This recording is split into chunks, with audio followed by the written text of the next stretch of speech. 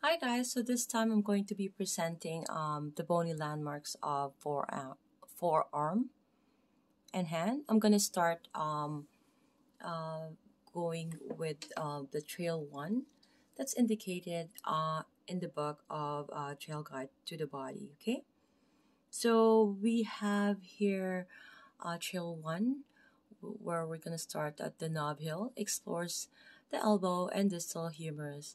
So it has the olecranon process and fossa, which here indicated here or in this case here, right? These are the epicondyles of the humerus.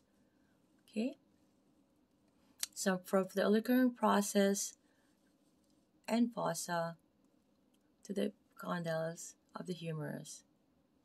And we also have the supracondylar ridge of the humerus. Okay, this is supracondylar ridge. Okay, and then we're gonna go ahead for the trail two. We're gonna find a razor's edge. It follows the length of the superficial ulna. Okay, so from the olecranon process, you can see here, it's going to the shaft of the ulna. Then it goes to the head of the ulna, and then to the styloid process of the ulna. Okay, so my apologies, trail 3, it's the pivot pass. Okay, so it travels the length of the radius, the bone which creates the pivoting action of the forearm. Okay, so from a lateral epicondyle of the humerus, it goes to the head of the radius. This is the head of the radius. Remember, this is the head of the ulna. And then shaft of the radius. You see the difference of the shaft of the ulna to the shaft of the radius. Okay. And then styloid process of the radius. Okay. And then the Lister's tubercle. This is the Lister's tubercle. Styloid process. This is the styloid process of ulna, styloid process of radius, and this is Lister's tubercle. Okay. We have the trail 4, walking on your hands, which I'm going to go next page. Explores the small carpal bones of the wrist, as well as the bones and the joints of the hand.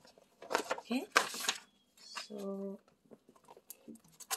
so I have here, yeah, I believe you can see everything here.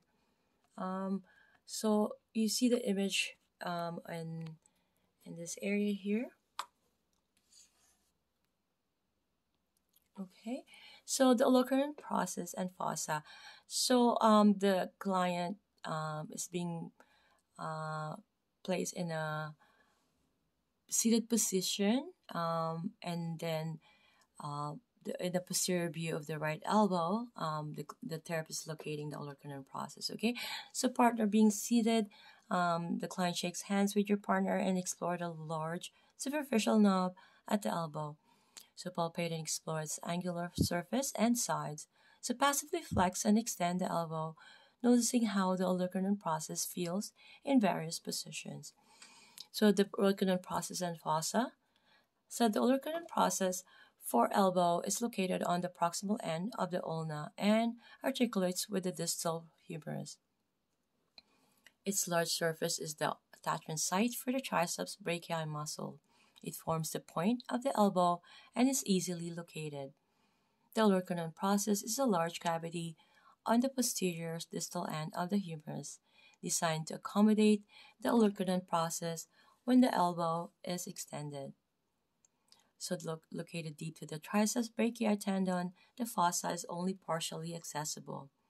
So the image here, while the client is palpating the medial epicondyle. Okay, this is the olecranon process. This is being the medial epicondyle. Okay, I'm just going to read quickly the olecranon fossa. Flex the elbow and locate the olecranon process. Roll your finger approximately around the top of the process, pressing through the triceps tendon and into the fossa. Because of the presence of the triceps brachii tendon and the proximity of the olecranon process, only a small crescent-shaped ditch will be accessible. When locating the fossa, are you proximal to the tip of the olecranon process? If you flex and extend the elbow slightly, do you feel a change in the fossa's shape and size? I'm going to be talking about the epicondyles of the humerus in the next video.